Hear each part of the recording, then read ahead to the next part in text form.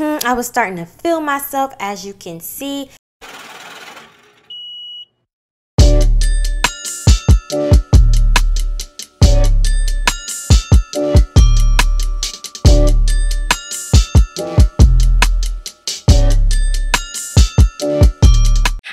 Welcome back to my channel. I'm Jirah, and if you're new here, you already know what to do. Make sure that you like, comment, and subscribe. In today's video, I'm going to be taking you guys through my simple brow routine. Let's get into it. Okay, so I'm going in with my Morphe Micro Brow Pencil in the shade Java. I'm just going to lightly brush my brows to get started.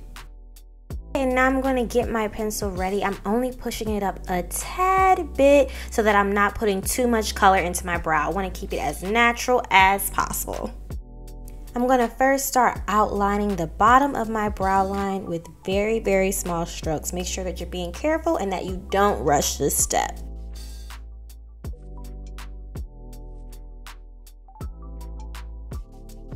Then I'm going to outline the top of my brow, kind of midway though, where the natural arch starts. So I'm not going from the front of my brow, just the middle section of the top of my brow. And as you can see, I am taking my time, child. I'm taking my time. Do not rush this process. And then I'm just going to fill in lightly on that tail end where it's a little sparse. I'm making sure that there still isn't too much of the pencil, and I'm just focusing on that tail end so I can keep the front natural.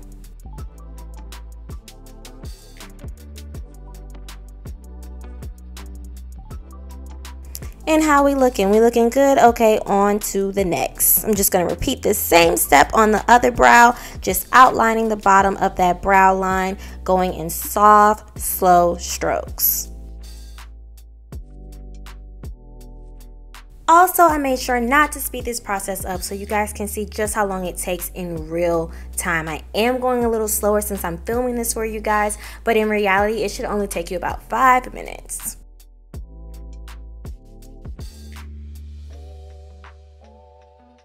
And I'm starting at the top middle section like I did with the other brow and just filling it in lightly. On this part, I kind of went a little overboard. As you can see, I'm about to clean it up with my micellar water, which is a very simple fix, and then I'm going to go back in and finish that brow. And we're just going to brush just a tad to natural it out. And as you can see in the front, I'm going in with soft hair-like strokes. I'm being very, very careful because I don't want to make it too dark. And now I'm going in with one of my fave concealers from this NYX Color Correct Conceal palette. And baby, let me tell you, this palette is the truth. I'm just going to go in with my flattened brush and clean up those brows with this concealer. And with that concealer, I'm just going to follow the line of that brow that I created with that pencil. I'm using my flat brush. I'm going very, very slow to make sure that I don't mess up anything. And one of the major keys is that I'm using a really thick concealer because that will really help to keep those brows in place.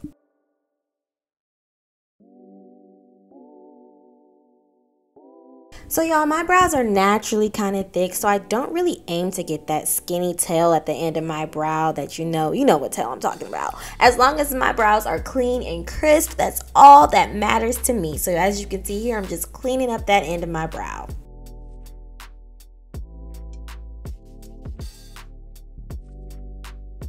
And to blend it out, I'm just going to take a fluffy shadow brush and some setting spray. You can dampen it with water if you'd like, and I'll just blend that concealer out.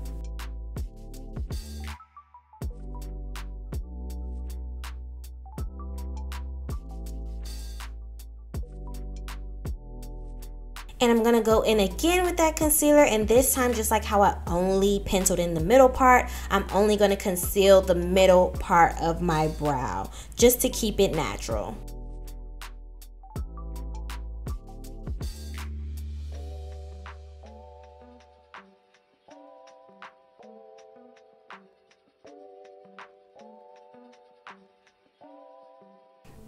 I was starting to feel myself, as you can see, but like I said before, I'm just gonna go in with that damp shadow brush. You can dampen it with water or with a setting spray and just blend that out.